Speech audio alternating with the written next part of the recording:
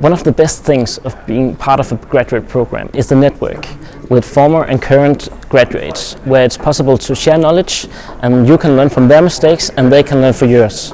My one advice for a coming graduate is believe in yourself. Believe that what you've learned in school actually stands and you can actually contribute to the organization.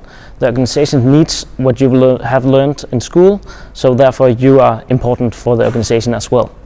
One of the biggest challenges of being part of a graduate program is that you have to be very adaptable and you have to also be ready for a steep learning curve because there's a lot of information and you have to proceed them fast. What we're looking for when we are searching for graduate candidates is first of all graduates that have a master within one of the areas where we know this is a critical area for us to reach our strategy. So we're quite specific about which professional skills that we are looking for.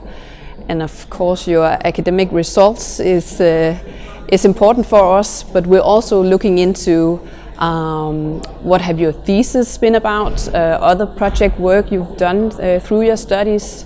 Have you had student jobs that could be relevant, voluntary experience, and studies abroad is also interesting for us.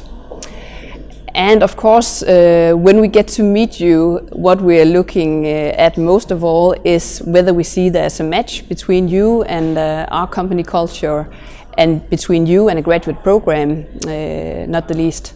So what we're looking at is personal skills such as learning agility. You will be rotating during the graduate program, so it's really important that you are willing to climb a steep learning curve and that you are adaptable to change.